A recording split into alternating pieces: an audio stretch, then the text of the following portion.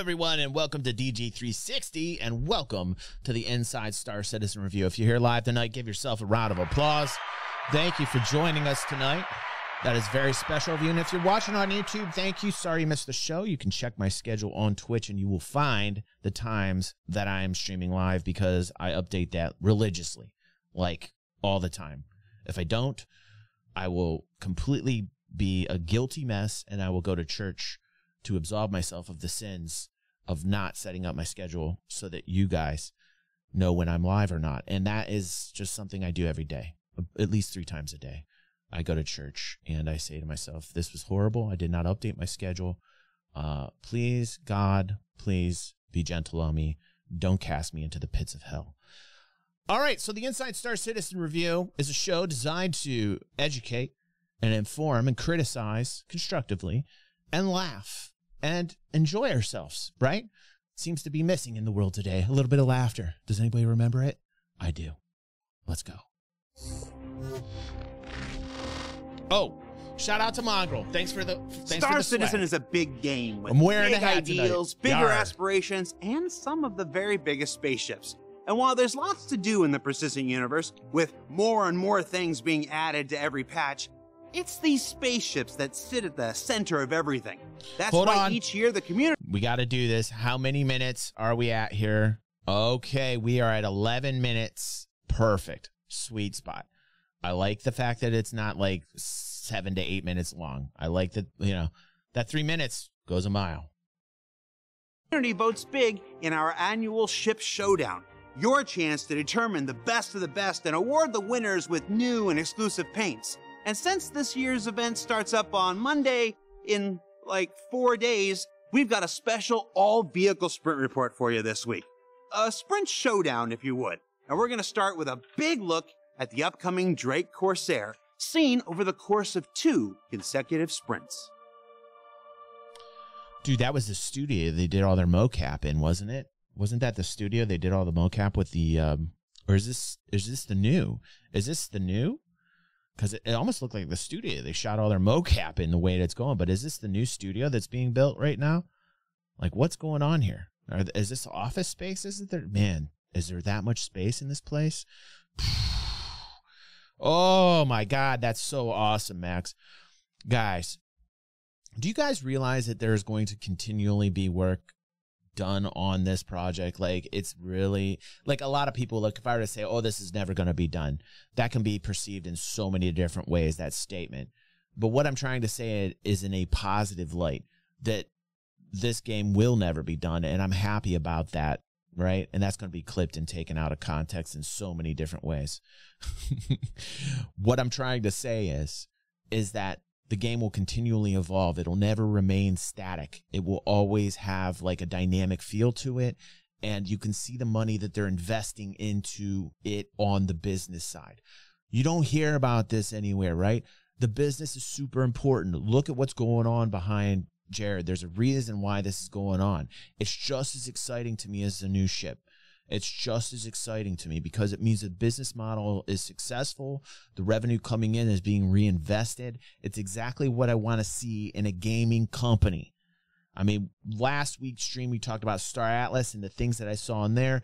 Actually had the community manager reach out to me and the content creator who says he has nightmares and hears the wet fart sound effect that we do here, which I played throughout the entire Star Atlas video. Hold on a second. That one. They were both very nice people. They're part of our Discord. I would like you guys to be very nice to them. They offered me an interview with Mike Wagner, which I was like, I'm like, just make sure you're playing you're making a play and earn game, not a play to earn game, right? But like with companies, game development companies, I'm getting off track. What I like to see, right, is I like to see the progress. I like to see it being reinvested. I like to see the business become much more solid and able to produce awesome games for gamers, not just doing it for the hell of it or crypto or NFTs or whatever, but actually doing it for the game. And that was my advice to the two who reached out to me, and we'll follow along and see how Star Atlas unfolds. But anyway, let's get back to this. 2 consecutive sprints. As the ship moves through gray box phase, you can see the exterior detail beginning to take shape, as this sprint focused primarily on the nacelle and connecting areas of the starboard side of this asymmetrical vehicle to build them out so they feel properly big and chunky and structurally and functionally sound, as is the Drake way. Yes. Now, the lighter gray areas are the original concept mesh, which serves as a guide to artists to maintain the original scale and shape. God, okay, so here's something that I think of every once in a while, and I don't mean to be a Debbie Downer here. I don't mean to I don't mean to do this here. I'm not trying to bring you guys down, but I know one of you has thought this out there that's watching either live or on YouTube right now. How many of you, a lot of the times, especially with the Banu Merchantman being the ship that I think will set the example of what I'm about to tell you, how many times have you guys felt like they could just make the ship exactly like the original mesh? Like that they could make it that kind of detailed? Because I feel like when they start to design it and wrap it and play with the software that they have, that it kind of like takes away from a lot of the graphical details that I so love. I think that. I do think that. I do think that from time to time. And I can think of a couple ships where like it got a little glossed down because of it. Like the Banu Merchantman, like the BMM, you know, like the original kind of mesh they had. Like, I feel like the original concept art, I just want like a little bit more detail. You know what I mean? Yeah. Whenever possible. Thank you, guys. Thank you. Thank you, guys. The Drake visual style is because I know there's going to be a lot of people yelling. With the interior structure poking out from beneath the more clad exterior. Yeah. And as Graybox continues, it'll get closer and closer to the detailed mesh of the concept, while maintaining the performance and optimization standards developed since it was first envisioned. Now, not every part of a ship moves through the pipeline at the same pace, as you can see here with the remote turret jumping from concept mesh straight ahead to final art, since it's a relatively small, self-contained, and not needing the same level of iteration part as the rest of the ship. Easier, and we also have this look at working out the landing gear, a hallmark of any gray box phase, making certain it's both stylish enough to maintain the manufacturer look, while functional enough so that the physics system won't topple the entire ship over. Unless the wind kicks up. Or Burke slams it. Good one. Good one, Jared. That was a good one. That was a good one. That was a good one. And on the inside, this sprint also featured work on the crew quarters with a mix of gray box and final artwork coming along quite quickly that's been enabled by efforts of team members from previous Drake ships. What's up, sir? How you doing, buddy? Drake, man. Listen, Drake. Listen, Drake is it. Drake is the reason why Drake is so popular, because it just is. It's like the manufacturer that puts everything together with whatever it's got, and there's your ship. And they do it aggressively. In an aggressive kind of way. And oh man, it's just so, Drake is so great. Don't get me started. Don't get me started on Drake. My first ship was the Cuddy, just because I love the looks of her. And again, going back to the original concept art, I really like the kind of slender lines of the original Cuddy. If you watch the evolution of the Cuddy, right, when they initially changed her and beefed her up, I was really nervous. There's a lot of people out there that don't remember the changes of the Cuddy Black. You know, they don't remember it. They just know it for what it is now because they're new to the project. But back in the day, us old timers, man, I like the Cuddy because it had like slender lines. And remember that commercial they made where the pilot did like this flip in it, right? And it was like elegant, and they did some like, you know, Spanish dance to it. Remember that? And then they came in, redesigned it because they were having issues with it, and they made it thicker, right? Thick. And at first, I didn't know what to think, but they classed it up to like a medium fighter, and I was like fine with it because the specs were a lot better. And I said, okay, I'm cool with that, you know. And I still am. But there's a lot of original designs out there that, you know, especially the Freelancer, like the original Freelancer. See, people never talk about this shit anymore because they just take the Freelancer for the dildo it is right now. But before it was a dildo, before it was this flying space dildo, the Freelancer was pretty tight. It kind of reminded me of the Falcon a little bit. Kind of reminded me of the Millennium Falcon a little bit. How the in the cockpit, the stairs came down the front, remember, and you walk down the front. That was pretty badass. That was pretty badass, like right into the cockpit. That was awesome. Right, Melk. You remember that? That staircase was the shit, man. Like, that was one of the reasons why I loved it. Yeah. Yes, dude. Yes, man.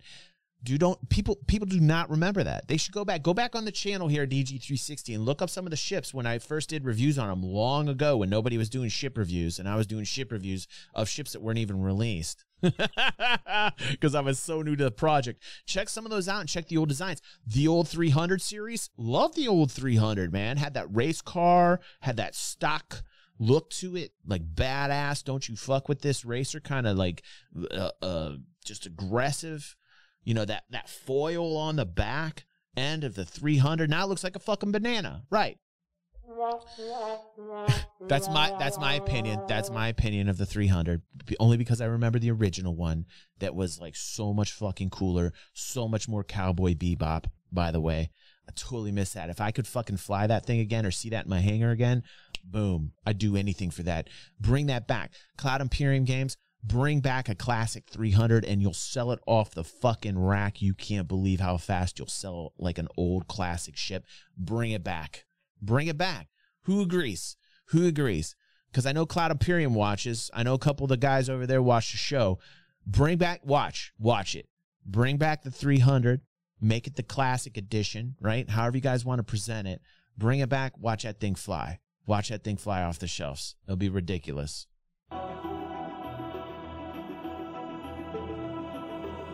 Thank you, Luigi. Thank you.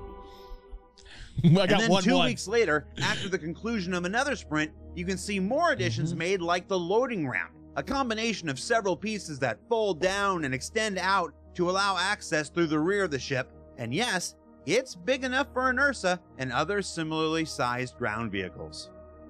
Yay! Let's move up the ramp into the cargo hold, where the process of gray box is being tweaked to include material What's up, assignments, Yar? Look, adding a bit of color to the otherwise gradient-only phase, and allowing artists to better see got the Mongol and gear on shape tonight. breakout without having to dip into final art early, as can sometimes happen. Here's another look at the landing gear 2 weeks on with improved animation and detail. And perhaps most excitingly, this sprint was where the wings were attached to the finished nacelles, necessitating two separate attachment and transformation systems for each. Sap says he's still waiting on the DG bobblehead, and I just gotta say, bro, like, that's gonna ruin your car. Like, do you see the size of my head right now? Like, bobbleheads have very large heads. I have a very large head from the get-go. That bobblehead would be very dangerous, Sap. Very, very dangerous. Side, due to the asymmetrical nature of the ship, which you can see here with these little doors that open to allow folding up and then close down flat when extended for maximum aerodynamics. You may also notice the thruster flaps are being made to extend and contract to adjust the amount of force being exerted. Drake. Those engines, classic Drake. Like, those engines, that should be something that's, you know, this is what we see on Drakes. These fucking engines with that fucking nozzle in the back is awesome. That is always, like, just makes me feel so good. Like, I don't know what it is about the goddamn nozzle, but they got that nozzle game down. Drake's got that Drake's got that nozzle game. Gotta love that Drake functionality. So feedback during this sprint was to push for a greater diversity between the attached sensor rods from the concept and the mounted weapons on the wings, with additional considerations regarding the front-loading hangars on planets and stations and the potential adjustments that may need to be made to the wings. And, well, we're just going to have to see how those things progress over the next. Oh, wow. Yeah, that's a really good question, you know. That is a very, very good question. Max brings up how will it fit in the new hangars, and it seems like that's the problem that they're having, Max. You know? Void Dude, how you doing, buddy? Cool content creator. I think we're going to be watching one of your vids tomorrow, maybe, Void. I'm not quite sure what's on the platter. I think we got about like 15 to 20 wonderful things brought to our attention by our community here. But yeah, man, Void Dude's an awesome guy. Go check him out. And it's nice to see you here live on stream, bro. Good to see you live on stream, man. Few sprints. And while we're on the multi-sprint look at spaceships, let's check in with a little tugboat that could, the Argo SRV, which entered Graybox phase with one artist on the exterior and one on the interior, and those eagle-eyed viewers may notice that the ship has grown just a little bit in the cockpit area to allow for the enter-exit animation.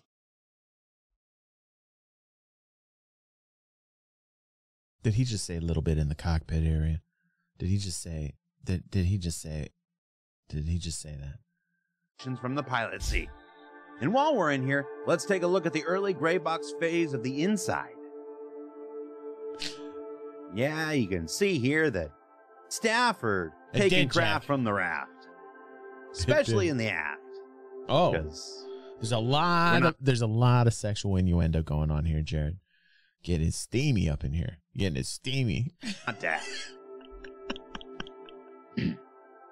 I should stop this graph before I get the shaft. Wow, Jared, that's so bad. Stop no it. One laughed. No, stop, dude. Just stop. And then 2 sprints later, we can see the SRV much farther along in Graybox phase, getting all I like the those main fuzzy dice. shapes That was in, cool. beginning the discovery of material breakup, and really just refining the entire model overall. Right, Java?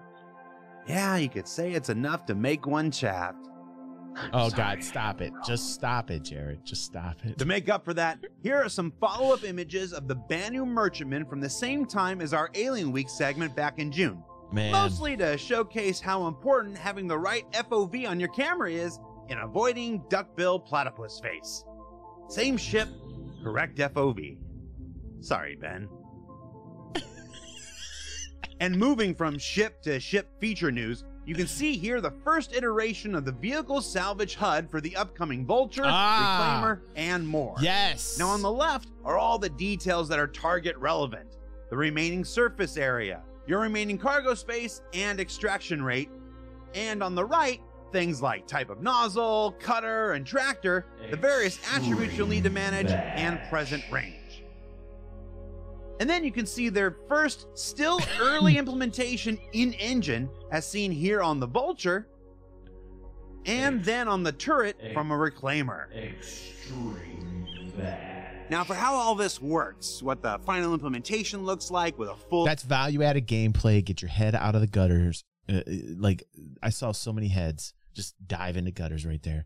Value-added gameplay. We're a serious channel. Serious.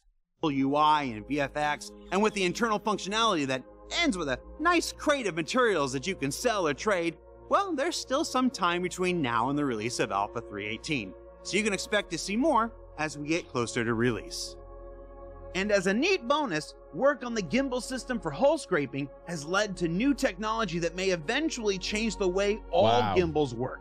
What you're seeing here is variable drag and speed based on size and weight, both for the gimbal itself and the item attached to it. What this ultimately means is more customization for players, allowing for faster, smoother gimbals with smaller, lighter items and weapons, and a potential removal of the size restriction for weapons on gimbals, letting players one day use them with weapons of a... What? Well, that's crazy news. That is crazy good news. I mean, like, the more customization, the more secret sauce we've uncovered, you know? Wow. Hardpoint's maximum size, with the requisite trade-off in drag and speed. It's a great example of work for one system, potentially leading to improvements in another. Nice. They're going to have it affect the flight experience, man, and the physics that needs so much help, man. So physics. Don't get me started talking about physics. I'm going to like ram my head into a wall. Seriously, though, that is really good news. That is really good news. And then, in preparation of one of the biggest Life in the Verse changes coming sometime next year, the Hammerhead just had a sprint retrofitting it with internal power relays. I did. A necessary component of the resource management system that is at the center of everything from engineering gameplay, life support, increased time to kill, on-site repair, and the foundational basis for true multi-crew gameplay. Yeah, no progress happening, by the way. None happening. There's, according to some Star Citizen professionals out there, there is no progress happening. Now, there's still quite a journey ahead for resource management, but it's exciting to see the work beginning to get integrated into the persistent universe proper. Now, of course, those are just the updates on the ships that we can currently tell you about ahead of CitizenCon and IAE on this special Showdown Sprint Report. But maybe you're asking yourself, hey, Jared, Ship Showdown 2952 doesn't start for another 4 days. Surely you've got something more than spaceships to show us.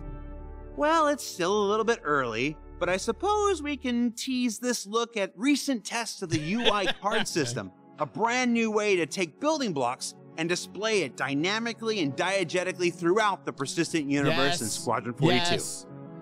Listen, building blocks and everything surrounding it. I have been pounding the table on building blocks and how important it is. Like how much it will affect quality of game experience. Like it has. It really has. Let's see what happens. Just don't tell anyone. Oh shit.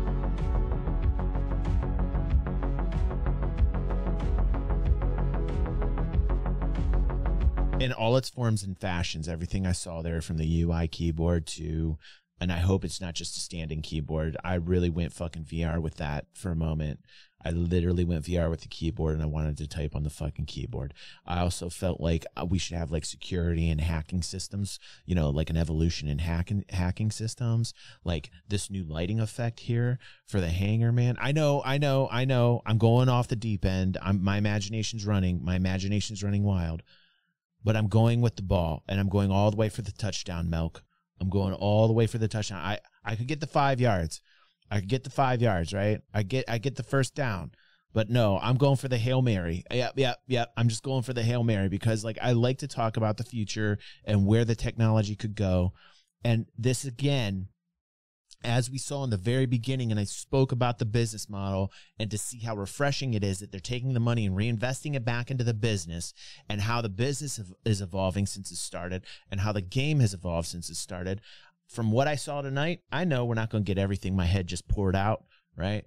I know that's not the way it's going to be, but I'm going for that Hail Mary. I'm going all the way down to the touchdown and what it is that we want as gamers, right? I mean, like really at the end of the day, that's what it is that we want in our game, man.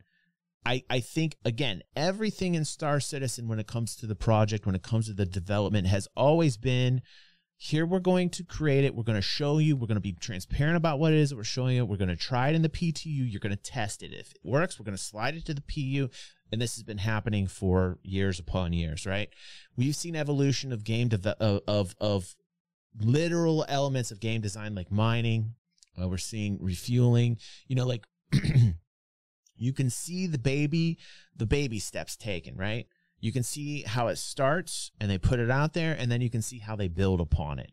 So, you know, nothing, you know, my imagination's taken it. And really, I think with this game, with this project, it's something where like eventually we could get to that point where it'd be, I mean, how awesome would that be? How awesome would that be, right? Like, right, in all areas, right? Medical, salvaging, engineering, right? All these areas. And then to add, right, the ability to create data in a format where you can actually communicate with other people. You know, like, here's a thing in the Moby Glass that's going to happen, like an email, kind of like what we got out of EVE Online. Remember the mail and the corporate mail and all that shit for people who played EVE Online? You remember how like correspondences happen?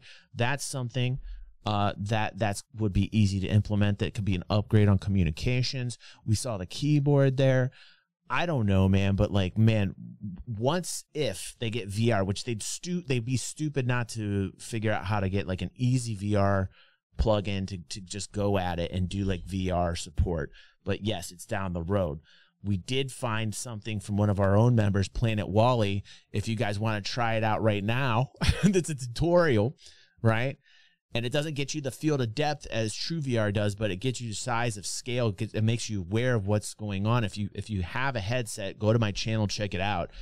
Type in, I believe it's VR tutorial, Star Citizen VR tutorial. You'll be able to go there, follow the steps that Wally's got down there, and you'll be able to have yourself as close as you can to a VR experience in Star Citizen right now, which is cool. Just go to the channel, type that in. But this is what I see. Like when I get into this type aspect of the design of the gameplay, man, this is where I go with it. This is where I go. I just run with the ball, and I really want to see it go all the way. Like being able to have a punch pad and being able to put in your own code so that you can protect your assets, man, and having it there and knowing that it's going to be secured and that it's not exploitable, that it's not hackable, that only you can open it, or maybe some large ordinance can.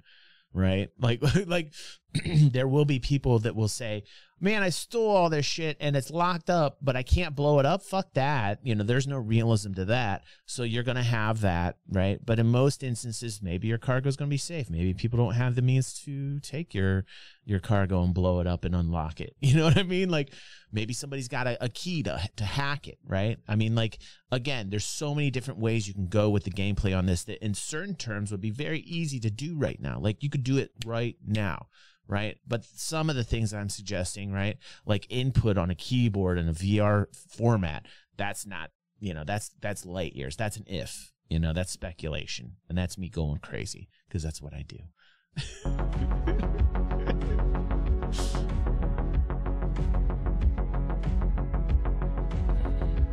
This is fantastic. Wow. I love this format. Boy, dudes.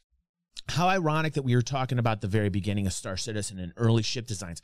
Doesn't this remind you? This is total slow-mo. This is total slow-mo mode, Luigi. Doesn't this, guys, remind you, for the old school veterans in here, doesn't this remind you of that fucking menu display in the hangar? Remember the rock hangar? You go in there and it had the fucking menu display like this, and you would rotate it and shit. Look at this shit. Look at this shit. Hold on a second. This is beautiful. Hold on. We gotta get this ready up here and rolling here. Let's do this shit. Get it slow-mo mode here. Let's do it, Pepe. It's slow-mo time.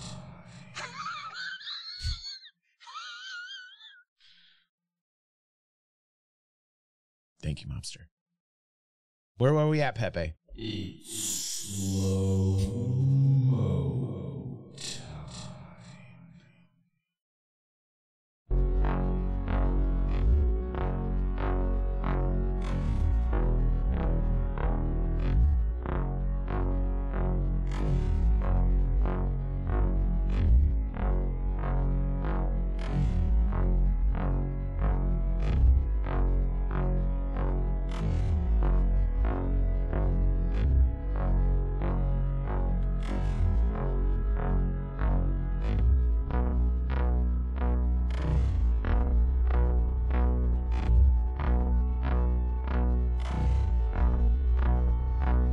And thank you. That was me dying of a heart attack at the very end. I was acting.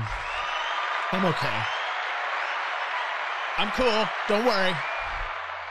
I'm cool. I didn't die for real. I know it was very convincing, that acting, but that was a really good slow-mo time brought to us by, I believe that was Luigi. Thank you, Luigi, for that. I appreciate you. Yak says, what an actor.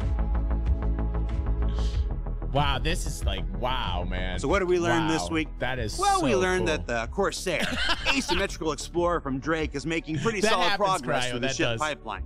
That ongoing work on salvage and hull scraping may yet lead to positive changes for the combat experience through gimbal improvements. Thank you. That work is already underway, retrofitting some of our ships for the enormous change resource management will bring later next year.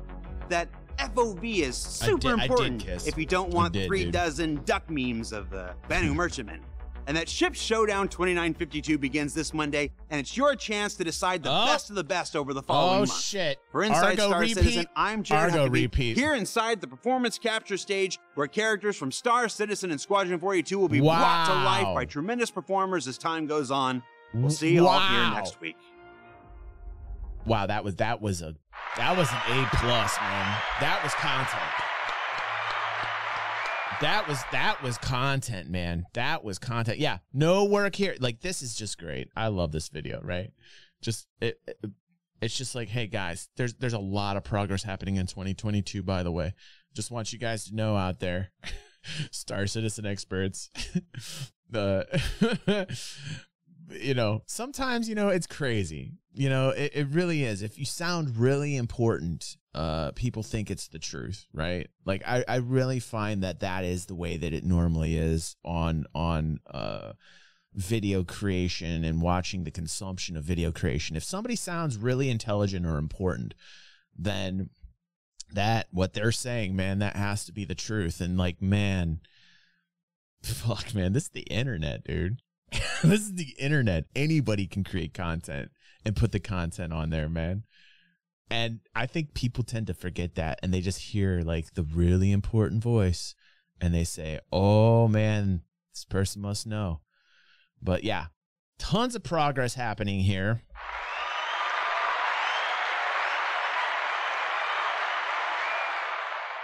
And wow, the size of this is ridiculous. This is like movie studio. This is a legit movie studio space right here. Like MGM shit. Like, this is craziness. Where characters from Star Citizen and Squadron 42 will be brought to life by tremendous performers as time goes on. Yeah, like Ash, you made me laugh, dude. Yeah, dude. I mean, like, this looks really professional, and like, let's hope that subscribership money went into this and that we see a lot of episodes and the production value increase. I want to see here's a constructive criticism, and I don't know what they're up to right now. I would love if they had content creations that came directly from this studio, because you would see that bar being raised. You would see that next level of production. And, you know, God bless the people working on the shows right now and the fact that they're super transparent. I am not trying to be a douche. I am not trying to be that guy, right? I'm just trying to give constructive criticism. And the thing that I would love to see is I would love to see production on content creation on the official Star Citizen YouTube channel be done here in this studio, if at all possible. I think that's a smart move. And I think that, like, more people would be able to appreciate it. Look at this. Look at this setup, man. Phenomenal. Phenomenal. We'll see you all here next week. Phenomenal. Let me do a couple of gestures. Like,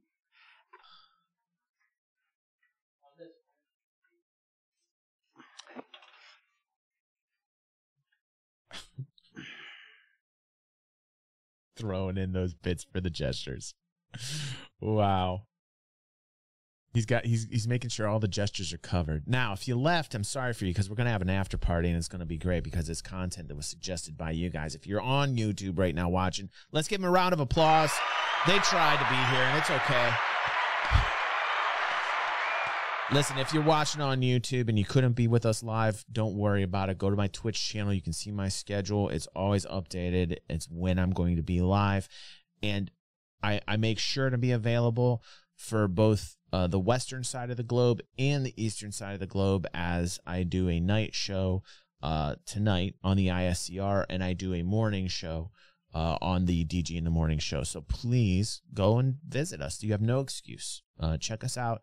Get to us here live. We always love the first level energy, and seeing you guys, you know, typing in here and chatting and communicating is just awesome. I love it. Don't forget to comment, like, hit the bell, do what you got to do on YouTube to make us awesome. We're awesome. We're awesome. World domination.